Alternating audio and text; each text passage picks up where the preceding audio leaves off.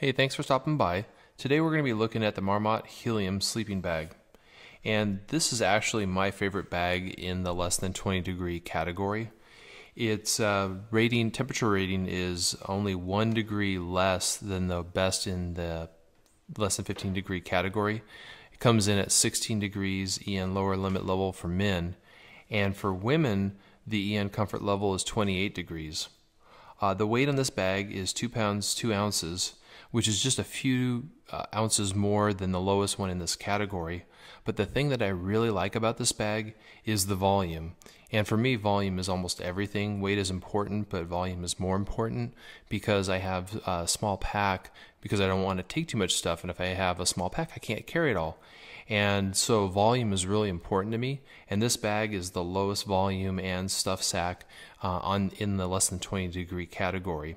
And it comes in with a 850 fill power goose down, which is really good. And the fill rate on that is 19.5 ounces. And the reviewers that have looked at this, there's actually tons and tons of reviews. It's been out for quite a while in the market, and so a lot of people have had the opportunity to review it, and they've been generally very good reviews. The first reviewer here talks about how well the bag did on a recent Appalachian Trail trip, and they got into the low 20s and with a steady wind, and he had no problem at all with the bag. Very warm, very comfortable. The second reviewer talks about how the sleeping bag was taken into the Arches National Park, and when they were there on their camp out, they actually had some moisture and dew that took place, and when they woke up, the bag itself had dew over the bag, but none of the moisture had actually penetrated the fabric and consequently got into the down, which would have been a very uncomfortable night for him.